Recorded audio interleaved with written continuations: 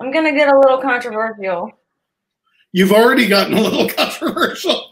We've already talked about Asperger and race.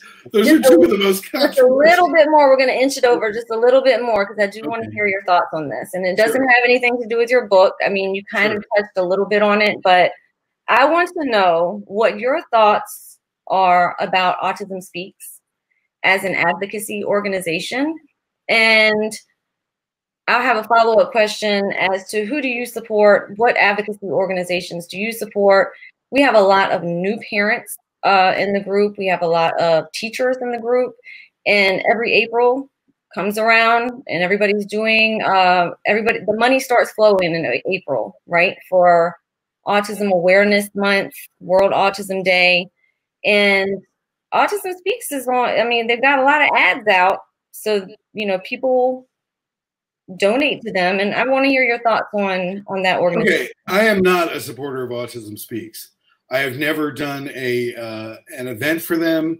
When I was invited to the Smithsonian to talk about problems of representation of autistic people in media, I was actually invited by a science officer of Autism Speaks, and I did it because what I planned to do and did was to spend the entire time talking about the horrible portrayals of autism that Autism Speaks has put into the media. I mean, that, you know, a lot of people know about their video, I Am Autism, which basically presented autism as like somewhere between a pedophile and a disease, stalking kids in school. I mean, they put out horrible messaging.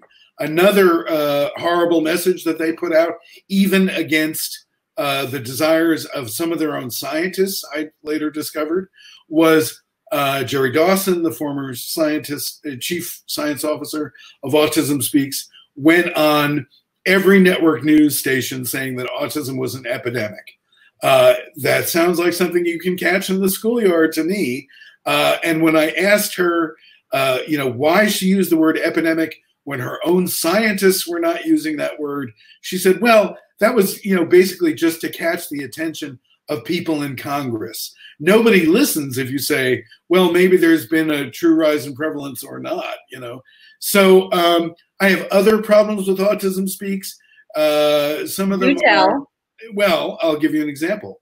I went to visit Autism Speaks headquarters at one point, and this was not related to the interview I was doing there, but it was, I saw a group of young autistic adults being sort of led around the headquarters in the most condescending way. It was, they were not being treated well. And I was truly horrified, to be honest with you. As if they were put on display, or the person was just had no, like they were, you know, it was like, it was as if the person thought they were herding cattle or something, you know. I mean, it was really, it was grotesque, actually. Also, the executives at Autism Speaks famously, you know, took very high salaries. And one of the things that I'm proud of, actually, is that my book became a New York Times bestseller with not only no help from Autism Speaks, no help, but the only time they ever mentioned my book, which was a frickin' New York Times bestseller, on their blog, was a very critical and personal comment made about me by their former president, Liz Feld. And, you know, what can I say? The one thing I do want to say is that I'm not in favor of the puzzle piece. You know, I think even with the rainbow that they've now, you know, put on it, you know, they've sort of realized like, oh, we can't stop just dismissing this neurodiversity thing, so we'll make our puzzle piece a rainbow. Well, now they're appropriating the rainbow for their, I mean, geez, leave it. Well, I don't, you know, I mean, stay over there. You know, the rainbow is, you know, it's okay, but still, they definitely are trying to appropriate some kind of neurodiversity vibe. One thing that, sorry, I'm getting distracted by That's okay. One thing that is true is that there was the reason the puzzle piece came to be identified with autism was not Autism Speaks. The puzzle piece was in use starting from the very first parents association in the world, which became the inspiration for Bernie Rimland to start what became the National Autistic Society here. Back then in London, it was called the National Association for Autistic Children or something like that. It's in my book. Anyway, a father, developed a puzzle piece because he was so blown away by the fact that his autistic kid could put together jigsaw puzzles upside down without looking at the image. So it didn't start out as an insult, but certainly by now, with the appropriation of that symbol by Autism Speaks has been so insulting and unapologetic and dismissive of autistic voices. That's what they're doing. Yeah. They marginalize the voices of autistic adults, the people most affected by the images that they spread. So no, I do not support Autism Speaks personally. Although, I mean, I will say there are a couple of good people, who I met in the organization, but as a whole, their message is damaging. Their whole message, I'm not. As a whole, yeah. And what I would suggest is that, obviously, like sometimes I see like parents get attacked because they're kind of naive about the history and they want to do something for autism. And what I do suggest is that there's an organization called the Autistic Self-Advocacy Network, ASAN, or Aut Self-Advocacy on Twitter. They do really great work. They do work in public policy because the guy who founded the organization, as I talk about in my book, Ari Ne'eman, founded that group when he was a teenager. And his special interest, as people say, was public policy. He's incredibly effective policy maker and critiquer. And your friend Dr. Prezant would call that his enthusiasm. Yes, exactly. And that's a very good word. And by the way, I love Barry Prezant. And his book, Uniquely Human, came out the same month, I think, that Neurotribes did. We instantly discovered that they were like sister books in a way. I think of my book as the history and his book as the history applied, really. He came for a meeting, I think in December, and we talked about that because I asked him a question about your book, and he told us that they came out within maybe weeks of each other. So that they did. And plus, he's such a great guy, and something I would very much recommend for parents who are feeling burned out. Yes, wonderful book. I completely endorse it. And for parents, he does an annual retreat that I believe you can get full scholarship for. And, a lot of parents say, oh, I could never have, 2 days free, to do this. Every parent I've ever spoken to who attended Barry Prezant's annual retreat felt really encouraged by it and felt really supported by the community of other parents. He talked about that retreat in his book. Oh, that's great. Yeah. Yeah, no, Barry's a wonderful guy. We have so many comments. I think that we've lit some fire. Yeah. And there are other, by the way, I don't want to say that, ASAN is the only group I support. They're not.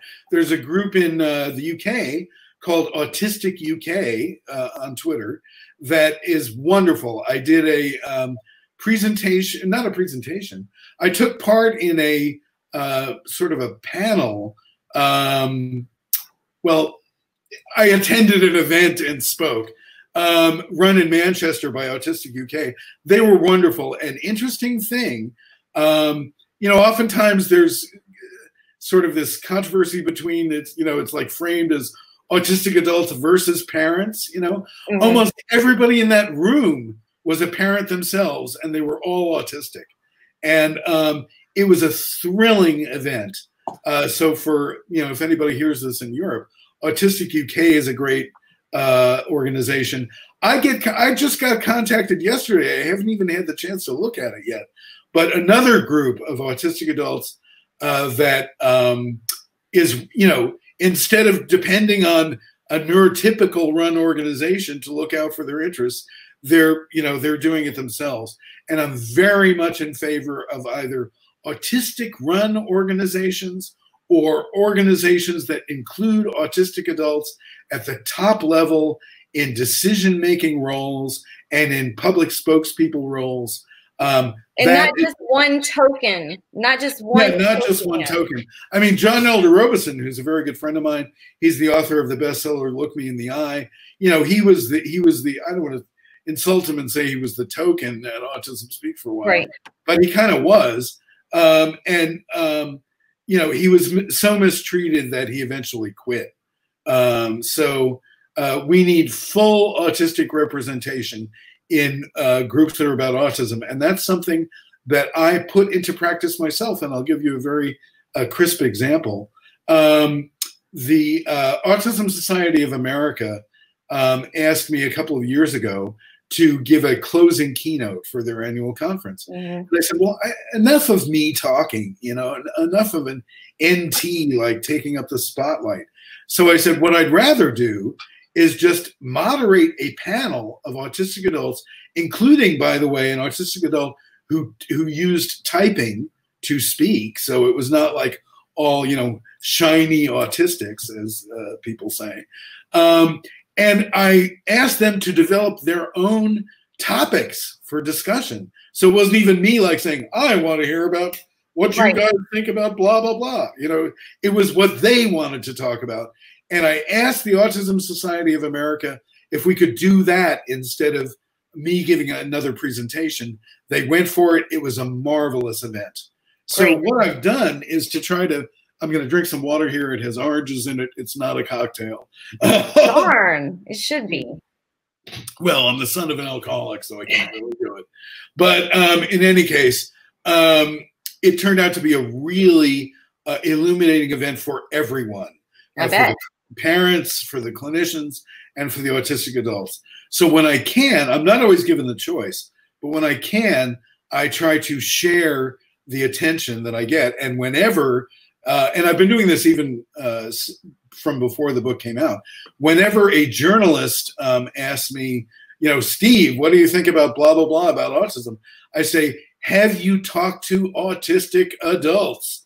You know, and I give them, I make it easy. You know, I give them emails, I give them phone numbers, and then autistic voices come to the fore in the social conversation about autism, which is how it should be. Absolutely. Absolutely. There are so many